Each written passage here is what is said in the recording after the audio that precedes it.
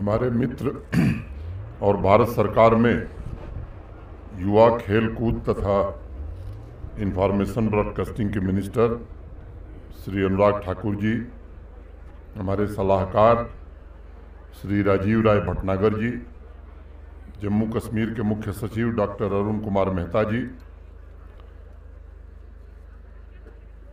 Lieutenant general ADS ओजिला साहब, divisional commissioner Kashmir Pandurang पोले जी, हमारे सेक्रेटरी स्पोर्ट्स अहमद हफीज जी, भारत सरकार के खेल मंत्रालय से आए हुए वरिष्ठ अधिकारी, जम्मू कश्मीर प्रशासन के हमारे सभी अधिकारीगण, स्पोर्ट्स काउंसिल की सचिव, मेरे सम्मुख उपस्थित देवियों, सज्जनों और देश के विभिन्न हिस्सों से आए हुए नौजवान खिलाड़ी तथा मित्रों, heartiest welcome at third Khelo in India National Winter Games. तो हुज खोस आवे. It is a proud moment for the Union Territory of Jammu Kashmir. I convey my warm greetings to each member of this august gathering of Winter Games fraternity, Ministry of Youth Affairs and Sports, Sports Authority of India, High Altitude Warfare School, Jawahar Institute of Mountaineering, Sports Council of Jammu Kashmir, and everybody associated with this event.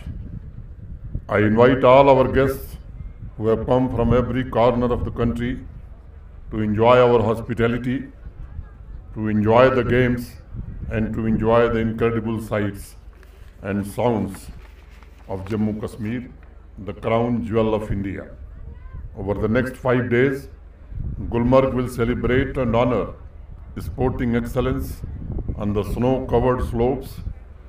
We will witness the contests of skill and endurance, but above all, of courage and character of our athletes in as many as 11 disciplines. You may know that in Gulmarg, we transformed the sports tournament into a really spectacular event. The second National Winter Games was huge success, and today, at the opening of this event, the entire country is united by the third Winter Games dream. The next 5 days will be a great occasion to strive for the greatest victory and to uphold the spirit of sportsmanship, peace, equality, friendship, and respect for your competitors.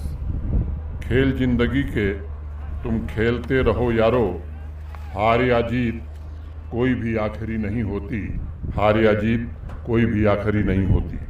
मित्रों, sports एक ऐसा माध्यम है जो वसुधैव कुटुंबकम की भावना से पूरे विश्व को बदलने की ताकत रखता है. स्पोर्ट्स की विभिन्न विधाओं को मैं जीवन का सबसे बड़ी संभावना और अवसर का माध्यम मानता हूं, जो न सिर्फ खिलाड़ी के भीतर परिवर्तन लाता है, बल्कि पूरे समाज की ऊर्जा को निर्माण की दिशा में प्रेरित करता है.